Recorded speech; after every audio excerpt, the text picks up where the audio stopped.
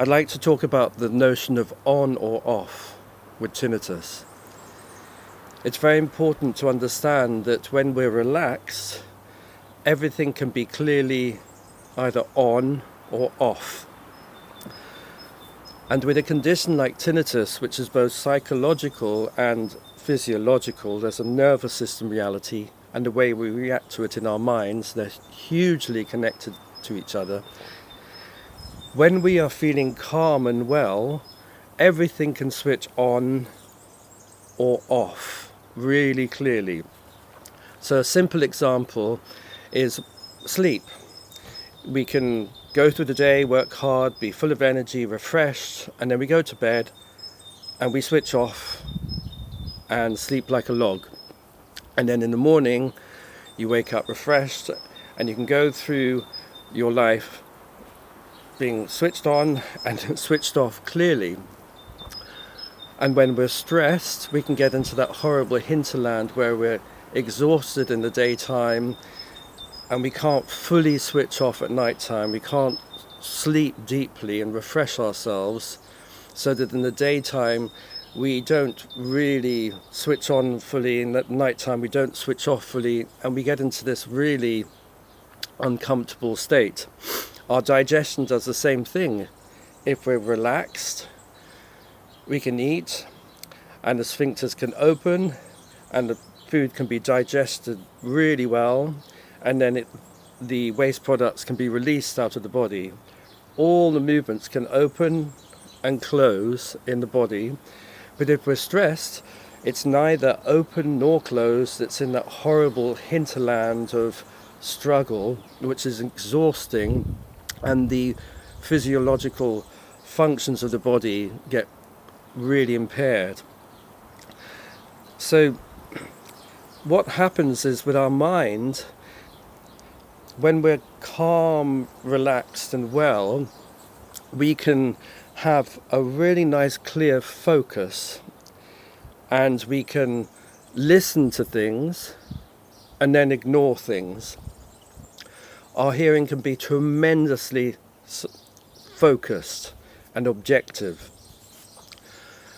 But if we become overwhelmed and all the stuff of our life builds up so that we have a really full quagmire or baggage following us around wherever we go, this can start to turn into quite an activated nervous system, which starts to seep through into our conscious awareness. So the nervous system starts getting full of background buzz, stuff, unprocessed baggage, however way you want to see it. It's a build-up of stuff or activation. And so you don't get clear signals of listening to something or not listening to it. You just start to get a low background buzz of rubbish, which normally gets filtered out really clearly, but with stress, with exhaustion or with overwhelm, it builds up and we start to get swamped by this seepage of nervous stimuli coming through into our conscious minds. So it's really important to be able to practice very clear periods of the time when we're doing body-based focusing, or we're doing yoga, or we're working, or we're listening to something, or we're resting well. One of the really useful qualities of being relaxed and being in a state of well-being is that we can be really focused and switched on when we want to be, and we can really switch off when we need to rest and recharge. And most people with tinnitus are flooded with too much stuff. And instead of nice clear signals in the auditory pathways, the low-level background hum starts to buzz into our awareness, and we don't get any clear distractions onto it or away from it. So it's very, very important when we can focus our mind and we can have clarity. And in therapy, it doesn't matter if it's psychological talking therapies or hands-on relaxing therapies, it's incredibly helpful to get help. And somebody is there to look after us, provide holding for us so that we can switch off.